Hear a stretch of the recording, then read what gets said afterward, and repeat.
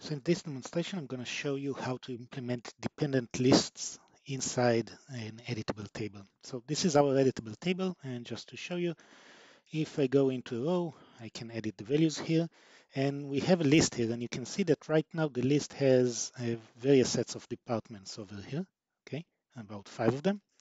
However, if the salary here is going to be updated to, let's say, 4,000, then you would see that the list only has 2 departments where this salary can be applied. Okay. And the other thing to show here is we also have another list here, which right now shows you 3 locations for the sales department. If you will switch to another department, for example, let's go back to the 2000 over here and pick up the IT department, you would see that the list here would change accordingly. Okay, so how do you implement this?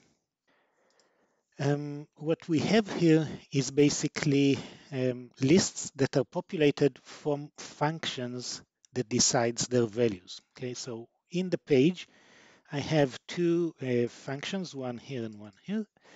This one accepts the salary as a parameter, and based on the salary that is inserted, we basically decide if to show just those 2 departments or to show all 5 departments that you see here. Okay, and this is what we're returning here. We're returning an array that has a department and an ID for an object. Okay, so an object with 2 attributes and 5 of those inside an array. Okay.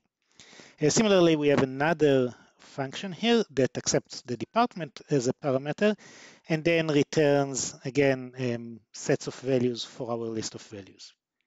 If you then go and look into the code of the page,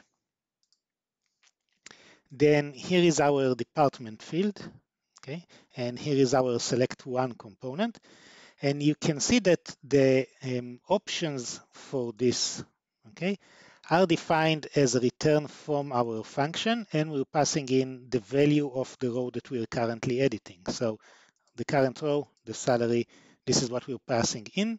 And then we also indicate that in the array that we're returning, the value is in the ID and the label is in the department. Okay. And similarly, we have here the location. And again, we're passing in the department to the second function.